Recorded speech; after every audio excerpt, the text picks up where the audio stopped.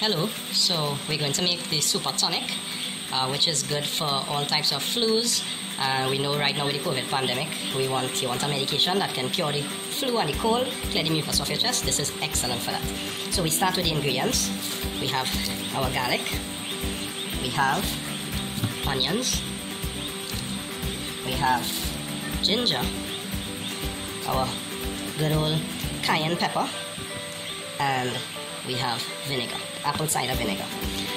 You're going to use all of these. Now you can use morrel or radish if you like. We didn't have any of those, but these are the ingredients. Equal proportions of everything will be added, and so we're going to prep it now. So here we have it. They are cut and peeled to size and washed. What we have to do now is blend each one of them separate with a little bit of vinegar to make it a nice puree. That's so we can get the measurement of equal parts for each one of them. So we're going to blend up our items. We're going to start with the garlic. We're going to add to the garlic a touch of our apple cider vinegar. Should be it.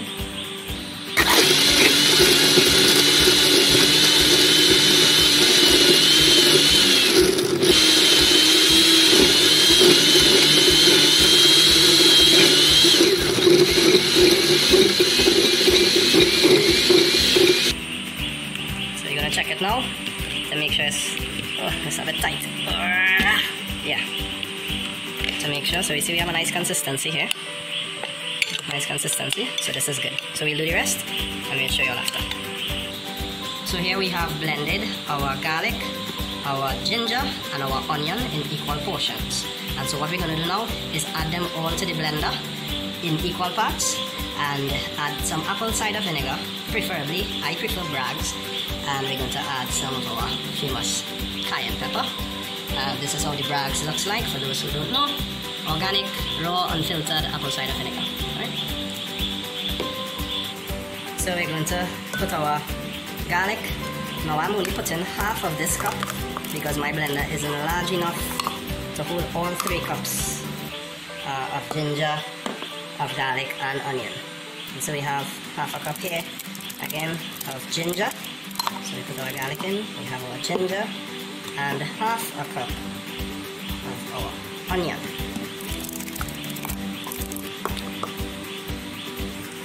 So now that we have all our garlic, our onion and our ginger all blended up, we're going to add our cayenne pepper. Now this is the fun part, because this is the part where it's up to you and your taste.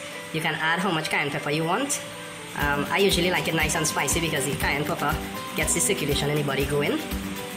But not everyone can take it very spicy. Some persons may have acid reflux and other things, and so they may not want it very spicy. But add cayenne pepper as you see fit, but make sure that it is spicy. Make sure that it is hot, because the hotter the better. Right? And so you can blend it up and get your consistency.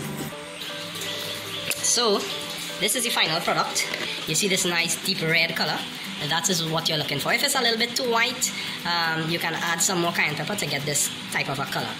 You can take a teaspoon or a tablespoon in the morning, a tablespoon in the afternoon, or if you like 1 tablespoon per day, and it will really help kick that cold when you feel it coming on, or it will really help protect you. You can eat it with your meals, you can use it as a medication. It's a wonderful tonic for you for the cold and flu during this cold season.